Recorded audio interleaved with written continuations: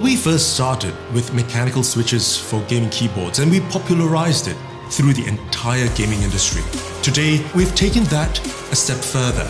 We're now designing our own mechanical switches. We started with the green, to the orange, to the yellow, and now the opto-mechanical switch. The Razer opto-mechanical switch is unlike your traditional mechanical switch. When a key is pressed, a light beam passes through the switch to instantly send a signal to your computer. With the new opto-mechanical switch, we were able to align the actuation point and the clicky feel, so the signal is sent the instant you feel the tactile click.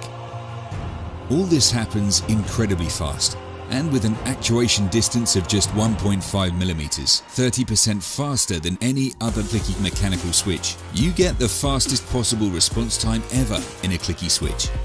The use of optical actuation also means there's zero debounce delay, so the second you hit a key, you see the action happen on your computer.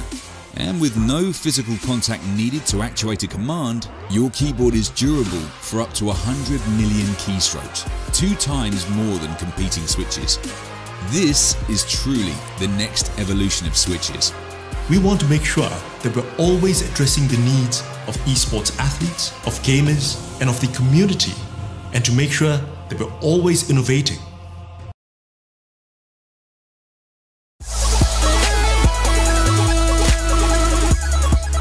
I've been using the Black Widow Tournament Edition since 2012, basically ever since Razer came up with it, and I've been loving it ever since.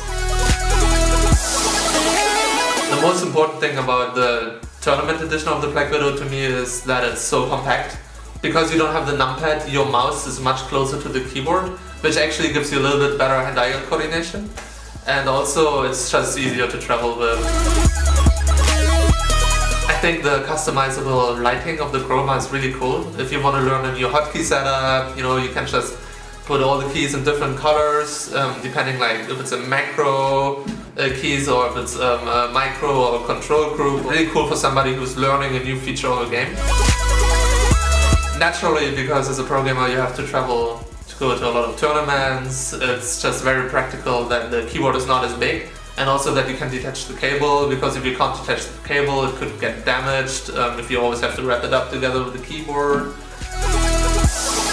The chroma is also the perfect toy for the gaming modding community. There's always people who find out cool things to do with things like that. I saw a video of somebody who made a game of Snake on the keyboard that he could play. And I think we're gonna see a lot of really creative things people are gonna come up with the chroma.